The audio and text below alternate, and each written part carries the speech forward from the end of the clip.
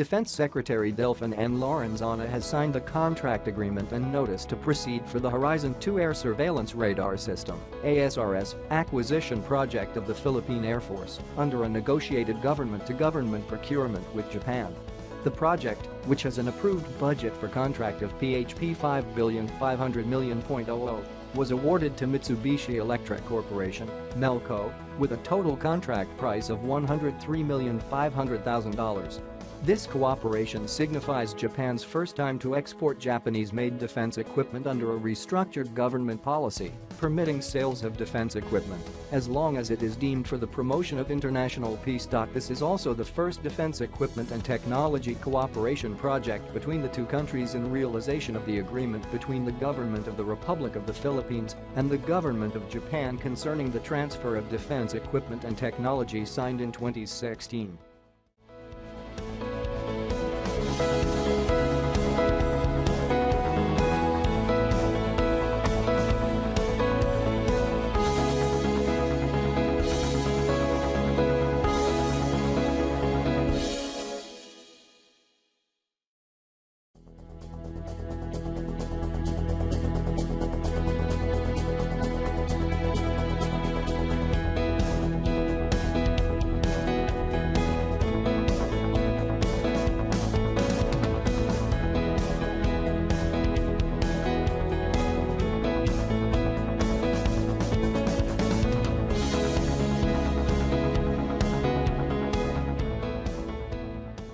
ASRS sites will cover large areas of the Philippine Rise, southern areas of the country, and the southern portion of the West Philippine Sea.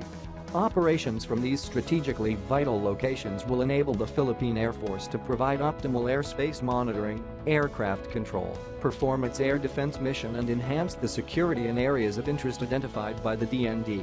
Specifically, the ASRS will help to detect, identify, and correlate any threats and intrusions within the Philippine Exclusive Economic Zone (PEZ) and deliver radar images to decision-makers and relevant operating units.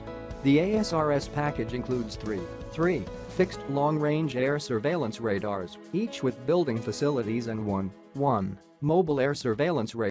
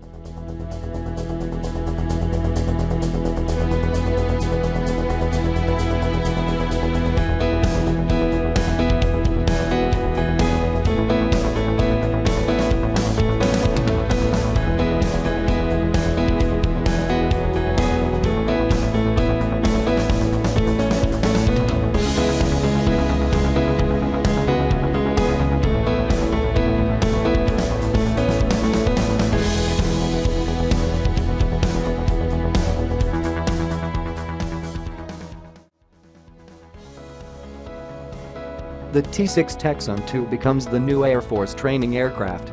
This includes a new type of attack aircraft of the Royal Thai Air Force. This acquisition will replace the expiring PC-9M trainer aircraft and will replace the L-39Z ARD attack aircraft at the 411 Squadron in Chiang Mai, which will replace at least 24 aircraft per squadron, which is considered to reduce the number of aircraft per squadron. But it comes with the opportunity of the Thai industrial sector to participate in the manufacture and improvement of aircraft like this. This is the first time that Thai people can participate in this much.